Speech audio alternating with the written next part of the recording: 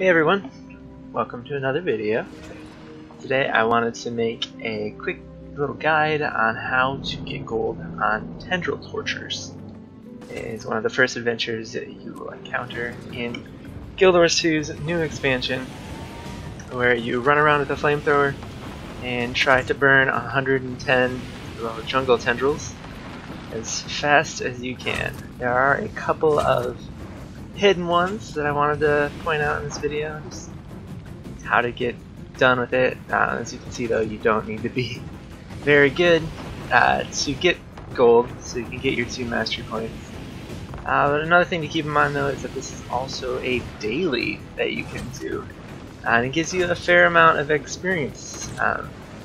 So if you do it every day, you can work on your mastery tracks, and since it only takes 2 minutes, it's a quick way to earn a little bit of extra experience. Do need to point out though that you will need tier 1 of the Itzel Mastery to use these bouncing mushrooms. So you can get up here where the vast majority of the tendrils are sitting there and waiting for you.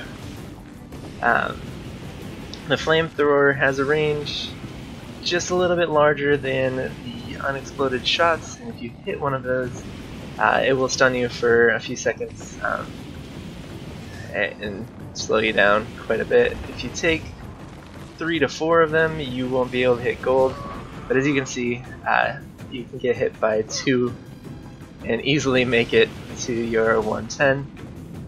Just keep in mind, I'm following a path here that I figured out gets done pretty quickly, and avoids a couple of the bombs. Another thing you gotta watch out for while you're doing this is the way Guild Wars handles flamethrowers is really weird.